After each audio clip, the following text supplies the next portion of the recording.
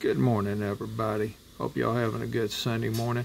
Neanderthal back at you with another product evaluation, and you can tell this morning we're evaluating Federal non-typical 150 grain 308, aka 762 by 51.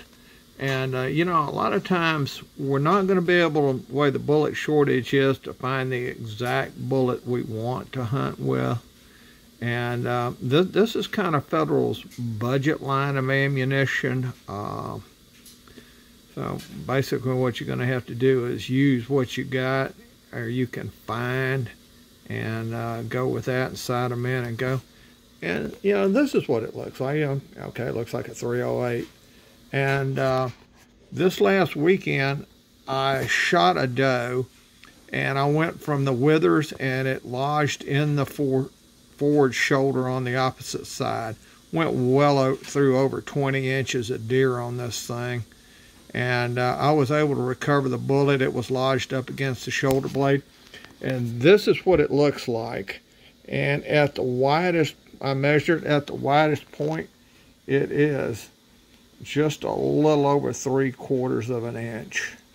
And that's, you know, basically just cup and core technology. But let's have a look at it here on the back side. Man, it did pretty good. It did exactly what it was supposed to. 95-yard shot. Big old doe. She's probably a 5.5, 6.5-year-old doe, twice the size of most of the other does out there.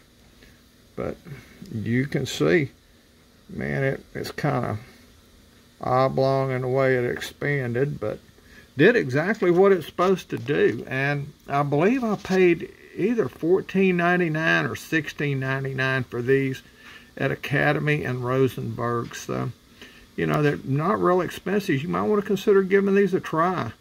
They performed real well.